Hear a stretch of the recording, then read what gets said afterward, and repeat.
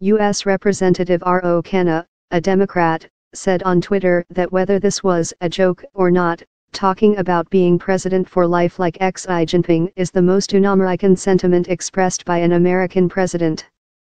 George Washington would roll over in his grave. In order to change the current prohibition, it would require initial support of 2/3 of both houses of Congress or support of 2/3 of state legislatures, and then would need to be ratified by 3/4 of the states.